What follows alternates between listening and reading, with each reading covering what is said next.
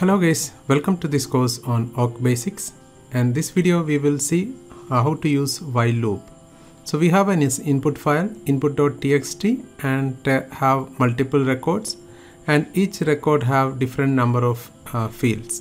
So if you see, the first record has around 5 fields, and the second one 3 fields, and the third one again 6 fields, and fourth one is having 6 fields, and like that. So that means each record has having different number of fields. So our requirement is to calculate the sum of each elements in a field. So if you look into the first field, so it has to add all the numbers in that field like that, and the second field, third field, like that. So I'm just going to write a file called solution.awk where I'm defining my awk statement. So awk will have to process record by record and do the addition, and finally has to print the result. So here I'm skipping the begin and end part, so that is not using here, and initializing a variable I which is equal to 1 and sum equal to 0. So I'm using the while loop and checking the condition where the value of I is less than or equal to the number of fields. Okay, so the reason is we need the field number 1, 2, 3, 4 till to the ending field per record, and NF variable stores that number of fields. So it's easy to do the comparison. So starting from first field to NF means number of fields.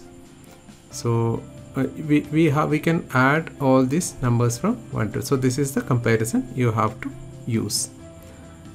And then we are using the same logic that we use for calculation of sum. So sum equal to sum plus $i, and we need to increment the value of I by 1. So we can use I plus plus here and close the brace for while loop.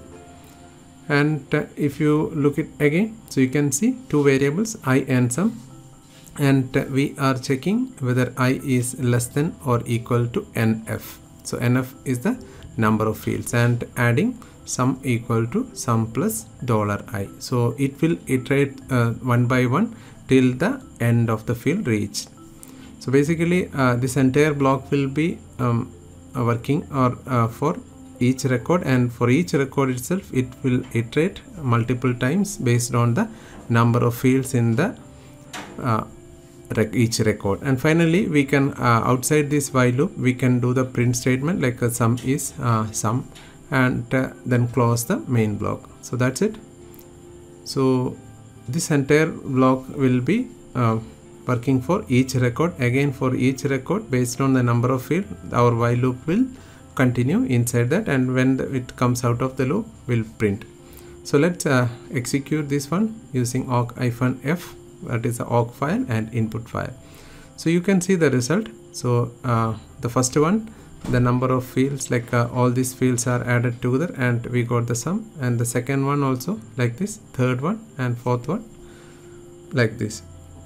So here we got the result like added all the fields in a record. So then since the number of field is varying, so we cannot use a fixed number in the while loop comparison. That is why we used NF. So NF will have different value for each field, each record. So each record having that way. So let's revisit here. So as I said, this entire block will be recorded for all the the record block will be working for each record, and here we define the variable I and sum, and in the while loop it will, based on the condition, it will add all the numbers together, and finally it will print. Okay, so the final print statement will work for each record once, and this while loop will continue based on the number of fields. So this is how this while loop works. So I hope this is very clear. Thank you for watching this video. We will see in the next video. Bye.